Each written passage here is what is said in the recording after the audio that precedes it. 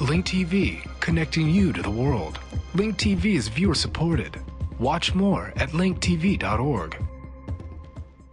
Link TV presents Mosaic World News from the Middle East. Here are today's top stories. Fighting rages across Sudan's southern Kordofan state. Thousands flee northern Syrian town as Damascus stages pro-Assad rally, and Bahrainis march in support of political prisoners. Mosaic World News from the Middle East begins now.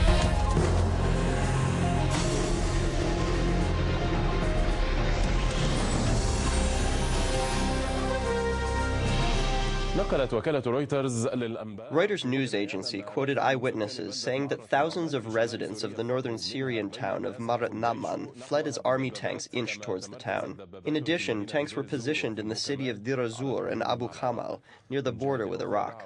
On the other hand, Syrian Information Minister Adnan Mahmoud called on the residents who fled to Turkey to return home. Mahmoud's statement comes as thousands of people continue to flee Jisr Shugur to the Turkish territory. This as Syrian authorities partially reopened the border crossing with Jordan after a 2-month-long closure.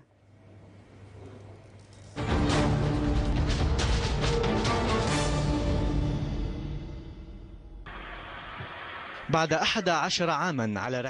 11 years after the departure of what the Syrian regime describes as its eternal leader, his statue was removed from the heart of Hama. The fall of Assad, the father's statue, was not caused by the hammers of the protesters this time. Instead, authorities were in charge of transporting it to an unknown site. Some say the statue found its place in a warehouse that will protect it from the anger of those demonstrating for their freedom.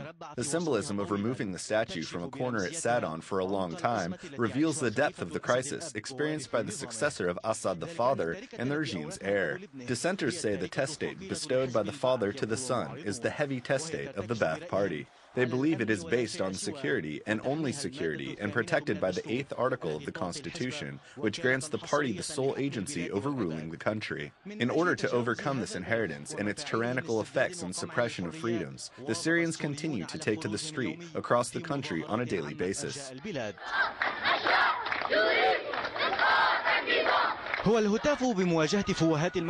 This is the cry that confronts the barrels of cannons, since peaceful protests are frequently met with deadly gunfire. Only the regime and its media continue to repeat the story of infiltrators and conspirators allied with colonial and imperial states, descriptors borrowed from the Cold War's dictionary.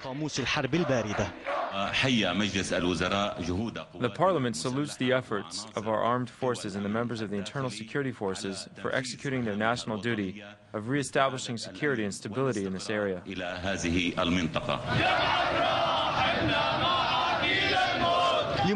In order to confront the conspiracy the regime talks about, its tanks are getting ready today to enter Marat al-Naman. And the regime that announced that its deployment to the town comes in response to a request by its residents faces a clear paradox, since 70% of those who supposedly called for the entry of the army have fled the town, in fear of that same army's violence. This, according to Othman al-Badawi, a university professor and resident of the town that fears a fate similar to that of Takalach, Jisr Shugur, Talbisa, and Daraa. The Daraa that witnessed unprecedented violence at the hands of security forces continues to endure the crackdown of security men who have arrested hundreds of the province's residents. The latest is Dr. Faisal al-Zogbi and his colleague from the Abu Nabut family. In addition to the head of the morgue at Daraa's main hospital, who is accused of writing a false report on the boy Hamza al-Khatib, who was subjected to the ugliest forms of torture before being killed. This is, then, how the arrest campaign continues, and is kept in pace with the advance of the Syrian army's tanks to towns and villages. And with the two, thousands flee to nearby towns or cross the border into refugee camps in Turkey in search of a calm that is only interrupted by the chirping of birds, which revives the memory of their own towns. In Damascus, the scene was different as thousands gathered to hold the longest Syrian flag in solidarity with the regime. There are no shabiha here, or any infiltrators targeting the masses with gunfire. This is another paradox the opposition discusses. And in order for Syria not to become a camp for the displaced inside their nation and refugees in the nations of others, activists are calling for a protest on Friday named after Sheikh Saleh al-Ali, a historic hero of the Syrian Revolution. He rebelled against French colonialism and rejected an offer to create an Alawite state separate from Syria. By choosing Saleh al-Ali as the name for Friday's protest, and before him, the Great Friday for its symbolism, activists seek to confirm that their mobilization for freedom is a national one that crosses narrow ethnic and sectarian lines and aims to build a free Syria, a Syria where fear has no place.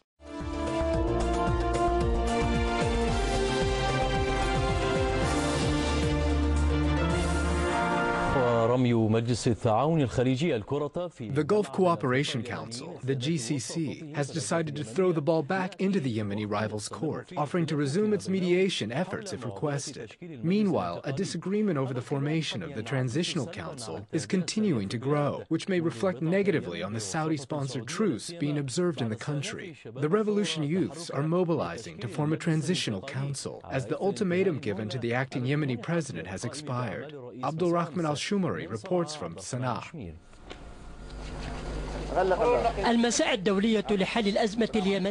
The international efforts to resolve the Yemeni crisis have not paid off. Despite brokering a truce sponsored by mediators inside and outside Yemen, the two Yemeni rivals have failed to agree on a tentative mechanism for a peaceful transfer of authority in the country amid Saleh's absence. The two sides also failed to agree on the formation of a transitional council, as demanded by the revolution youths. The 24-hour ultimatum to form a transitional council expired yesterday. The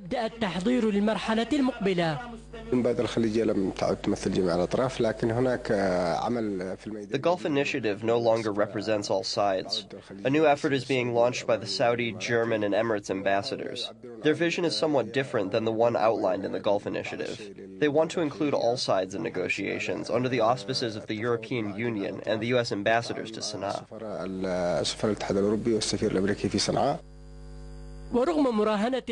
While some outside Yemen are betting on the political future of the acting Yemeni president, the opposition blocs express doubt over the ability of Abu Mansur Hadi to continue to run the country's affairs, especially considering his limited authority. The opposition wants to encourage the acting president to function as if the president had signed the Gulf Initiative, telling him that he now has the authority and he can't be stripped of it. However, the acting president can't function this way, especially as many members of the regime are still in power.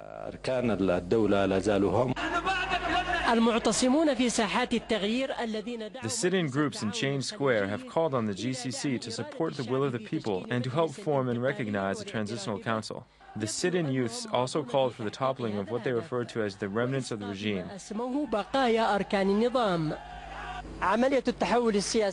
seems that the process of political transformation in Yemen following Saleh's ouster is very complicated, perhaps due to the presence of special interests in the region, especially with certain foreign groups who continue to reach out to the political blocs on one hand and support the aspirations of the youths of change on the other. Abdul Rahman al-Shumari, Dubai TV, Sana'a.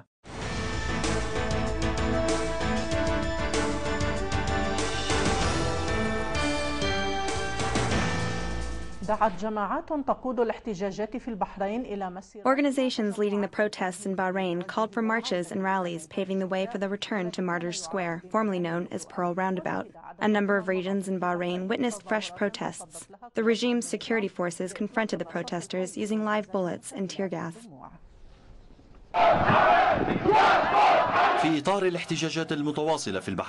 Protests in Bahrain continue despite the crackdown on the civilians by the authorities' forces, backed by Saudi occupation forces. Residents of the Sitra region organized a march in solidarity with the detainees in Bahraini prisons.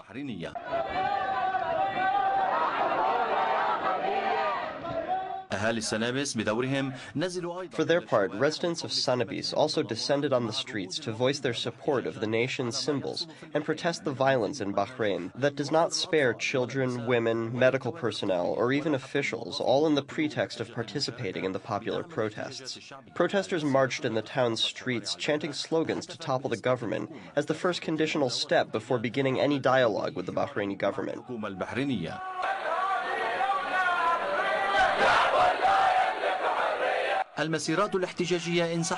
Protests extended in a number of regions in Bahrain. Various villages and towns in the country witnessed nightly protests condemning the international silence surrounding what is happening in Bahrain. Bahraini security forces confronted the protests with live bullets, tear gas, and smoke, and hunted down protesters on the streets and in alleys.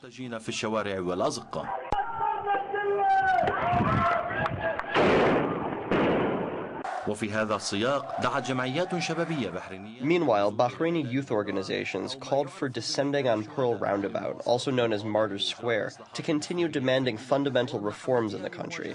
As part of a campaign to confront the media, the Bahraini authorities decided to sue the British newspaper The Independent and its renowned writer Robert Fisk for his coverage of the bloody repression practiced by the Bahraini authorities against peaceful protesters. Legally, the president of the Coalition for the International Campaign Against Impunity, Maya Al-Hansa, is to submit a new complaint this Friday to the International Criminal Court in The Hague of the Netherlands against the Bahraini regime for committing crimes against humanity, war crimes, and genocide. Al-Hansa explained that she will discuss the final edition of the complaint with 15 European lawyers, which will be backed with irrefutable evidence and documents that confirm the truth of what is happening in Bahrain against unarmed civilians.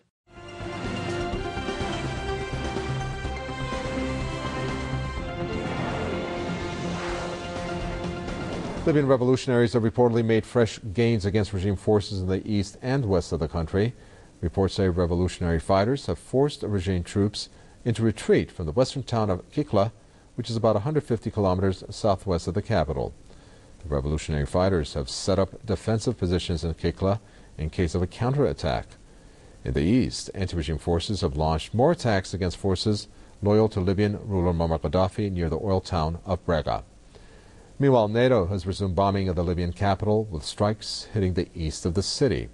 The Libyan state TV says the bombings struck military and civilian targets in Fernag, one of the biggest neighborhoods in the city. In Pakistan, at least 10 people have been killed in an unauthorized U.S. drone attack on the country's northwestern tribal region. Pakistan security officials say missiles fired by drone hit a compound and a car near Wana, the main town of South Waziristan. Witnesses say the vehicle was destroyed completely, leaving all 4 occupants dead. Hundreds of people have been killed in U.S. attacks in Pakistan. Washington claims its air raids target militants, but civilians have been the main victims. Islamabad has repeatedly condemned the strikes as violation of its sovereignty. Chairman of U.S. Joint Chiefs of Staff, Admiral Mike Mullen, says American troops will not leave Afghanistan. Mullen says the U.S. will start withdrawing some troops this summer, but a continued presence is certain. U.S. President Barack Obama is expected to decide in the coming weeks how many U.S. troops should be pulled out from Afghanistan. Full responsibility is due to be turned over to the Afghans in 2014. Meanwhile, at least 5 foreign nationals have been injured in a helicopter crash in the eastern province of Kunar. Officials say the Afghan army helicopter went down as it was trying to land at a military base. 3 of the injured were NATO translators. Taliban have claimed responsibility for the incident. The militants say all of those on board the chopper were killed in the crash. Elsewhere, another foreign soldier was killed in the Baltal South. The nationality of the soldier is still unknown. That death brings to at least 242 the number of foreign troops killed so far this year. An American human rights activist says the situation in a notorious prison in Afghanistan is worse than thought.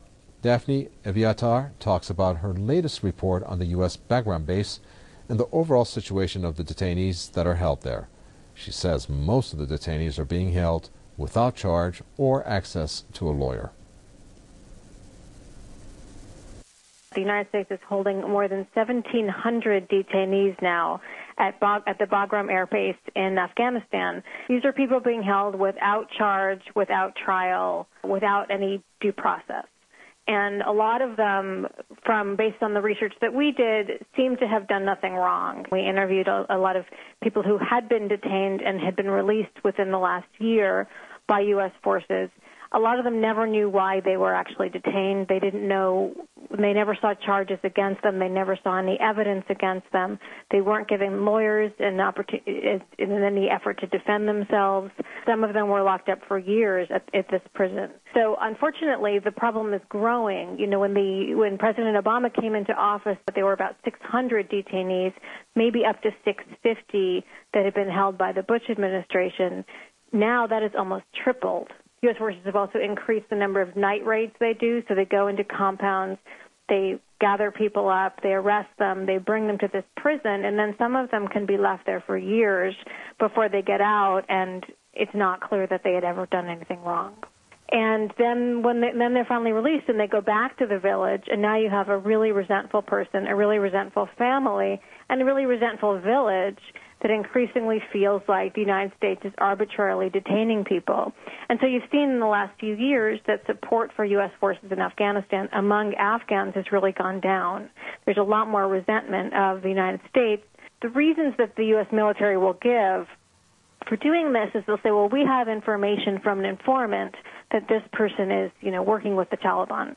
But the informants that they rely on are often really unreliable people, and that's something we talk about in the report as well, and lots of journalists and other human rights organizations have documented this as well.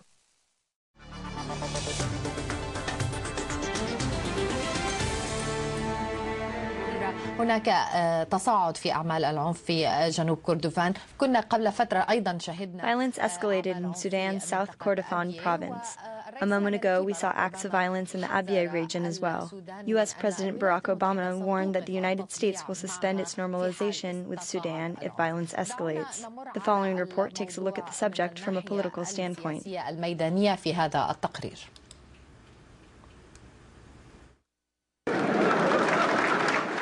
As soon as the African Union announced its tentative agreement to transform IBA into a demilitarized zone, the South Kordofan province turned into another center of tension amongst many centers of endless tension between the north and south of Sudan.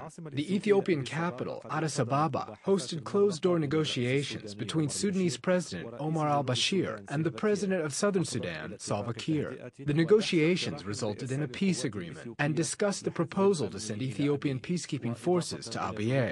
In addition to African mediation efforts, this achievement of understanding was also attributed to the pressure exerted by the U.S. administration. Recent developments along the border, particularly in the IBA region, are deeply troubling. The two sides should find a peaceful solution to the lingering issues in the peace agreement and not resort to violence. Once again, the African Union played a decisive role in facilitating the negotiations in Sudan. وبعد أقل من يوم على هذا التقدم Less than a day after this development, reports indicated that Sudanese forces launched heavy raids on the South Kordofan province, located near the border between the north and the south. The United Nations warned of a deteriorating humanitarian situation in the region and held Khartoum responsible for hindering relief efforts. مصادر الأمم المتحدة تحدثت عن قصف مكثف. UN sources spoke of heavy shelling targeting an airstrip that almost hit the UN building. Khartoum completely denied the allegation. A spokesman for the Sudanese army responded by saying that the operations exclusively targeted the rebels and did not harm any civilians. The reports say that the shelling expanded to include areas that are home to members of several popular movements.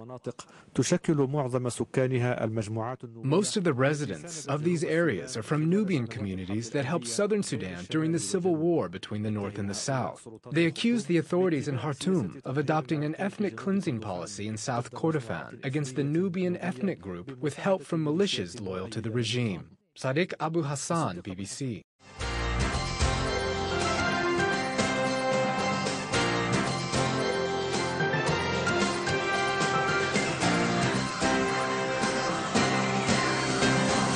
We open with reports that organizers of this month's planned aid flotilla to Gaza are now considering postponing the mission due to increasing tensions along the Syrian-Turkish border. A spokesman for the ship told Turkey's Hurriyet newspaper today that the flotilla organizers from the IHH say that it cannot close its eyes to developments on Turkey's doorstep. Ahead of today's announcement, those planning the flotilla insisted they are not seeking a confrontation with Israel and have asked Turkish Jews to relay that message to the Jewish state. 9 Turkish extremists were killed last year when they attacked a boarding party of Israeli commandos as the Turkish ship Mavi Marmara tried to run the Gaza blockade. All regulations have been defined before. If anybody is in the law, if it is legal, no one has a right to say go or stop. It is the security problem.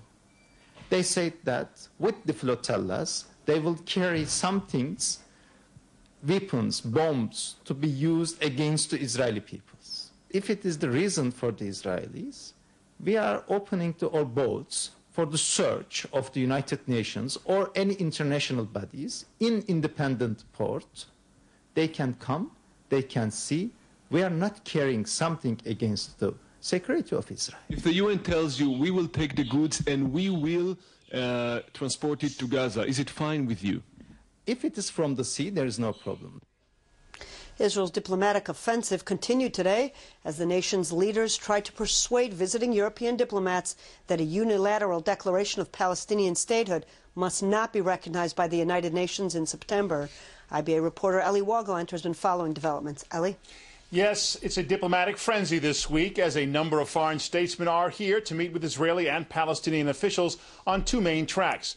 One is the question of recognition of Palestinian statehood at the United Nations in September, and on a parallel track is a renewed effort by the United States to get Israel and the Palestinians back to the table for talks and in that way head off the UN vote. Top White House Middle East advisor Dennis Ross met this morning with Prime Minister Benjamin Netanyahu and declared outright that Israel and the Palestinian Authority must accept 2 states for 2 people in the land of Israel. The visit is Ross's first to the region since Special Envoy George Mitchell resigned last month after he failed to break the negotiations deadlock.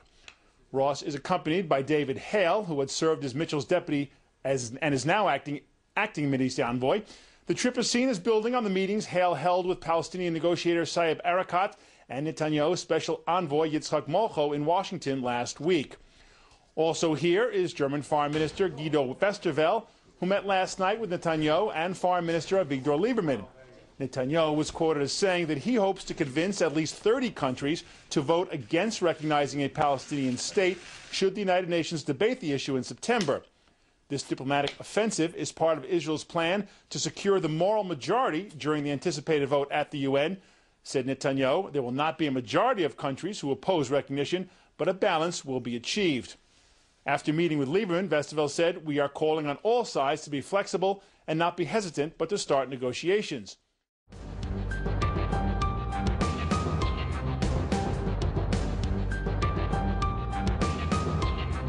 The Palestinians, and especially the residents of the Gaza Strip, hope that national reconciliation between Fatah and Hamas would lead to an improvement in their conditions and situation. However, Israel has placed an obstacle in front of the realization of the Palestinians' hopes. Indeed, the Israeli siege on the Gaza Strip today is comprehensive as it enters its 5th year with the closure of most of the Strip's crossings with Israel.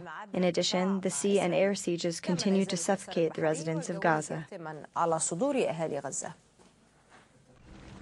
In between these narrow alleys, a mixture of bitterness and pain presents itself. Severe poverty is mixed with the harshness of life, and dreams collide with the lack of possibilities. Bloody images come together to embody a painful humanitarian tragedy whose features were completed in the besieged Gaza Strip. Small in size, but great in significance. Only those whose fate led them to walk the streets of Gaza can feel the immense suffering. The occupation ogre has been mercilessly controlling the Strip for 5 consecutive years, completely ignoring international regulations. The siege is suffocating us. We're dying because of the siege. By God, we used to drink, come and go, visit each other and go places. But now there's nothing at all. There isn't any possibility to do anything.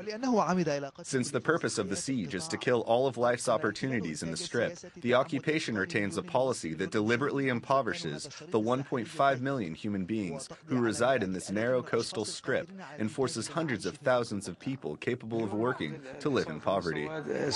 Today, 5 years after the siege began, the situation is escalating. There's a sea, air, and land siege on the entire Strip. Israel especially targets fishermen. They are enduring horrible treatment at the hand of the Jews, and fishing conditions are worsening. There is no work. No one has a job.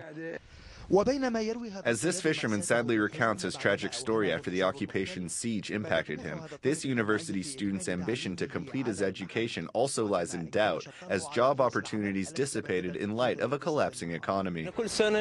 Every year, there are about 40,000 people who graduate and just sit at home. Why do they stay at home? Because there is no work, and you need to have connections even for unemployment.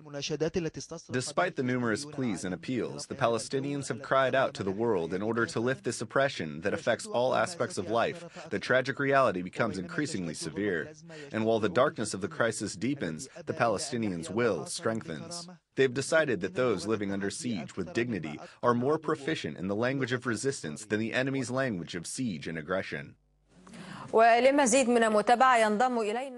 over the phone from Gaza is Dr. Samir Abu Mdalala, the head of the economic department at Al-Azhar University. Dr. Samir, the siege on Gaza is entering its 5th year. In your opinion, what are the economic and social repercussions of this siege? Certainly since June 2006, when Israel imposed its land, sea, and air siege on the Gaza Strip and took control of the crossings. This led to the deterioration of the economic situation and increased the suffering of the residents of Gaza. This led the unemployment and poverty rates to triple. As we are aware, the unemployment rate in Gaza has reached about 40 to 45%, and the poverty and extreme poverty levels combined have reached nearly 70%. The comprehensive siege has also inflicted damage on all of the economic sectors of the Strip, some of which have collapsed, such as the manufacturing and agriculture sectors. The views expressed on Mosaic are from contributing broadcasters, not Link TV or its sponsors. The production of Mosaic is made possible by grants from the John D. and Catherine T. MacArthur Foundation, the Firedoll Foundation, and by support of viewers like you. Thank you. Watch Mosaic World News online. Stay up to date with breaking news, read our blog, get transcripts of past shows, and more at linktv.org/mosaic.